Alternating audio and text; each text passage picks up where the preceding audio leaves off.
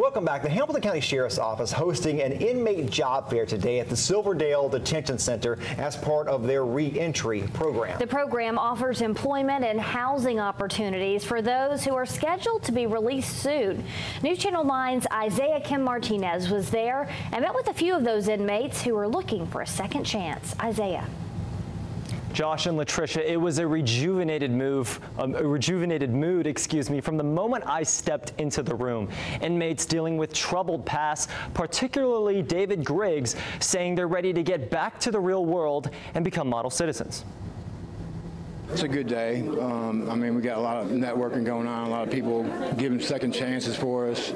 So it gives a lot of people in here hope. Hope has at times been hard to find for 53-year-old David Griggs. He's suffered through a lifetime of opioid addiction and is serving time at Silverdale for burglary. But Griggs doesn't want to be the same guy in this mugshot anymore. It's a progressive disease. I've learned about it like 10 years ago. I started learning about it and trying to study it. It's been a journey, but I have a desire now to help others. And at a job fair held today at the Silverdale Detention Center, provided a fresh start for Griggs and 10 other inmates. They'll be released soon, but today they showed off their resumes to potential employers. There it is. It's all good. Wendy Harris, the reentry supervisor for Hamilton County Sheriff's Office, makes sure to provide resources and programs to help inmates get readjusted to society. I believe that people deserve a second chance.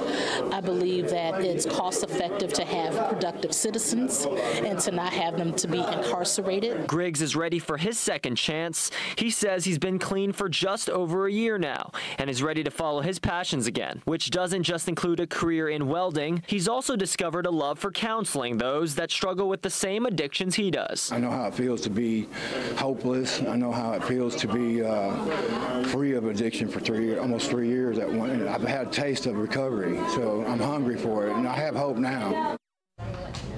And Supervisor Wendy Harris telling me Griggs is one of those people where the passion is already there. She says he really knows what he wants to do, and that's to give back. Josh? Isaiah, thank you. The reentry program also offers chances for inmates to find housing to go along with employment once they are released.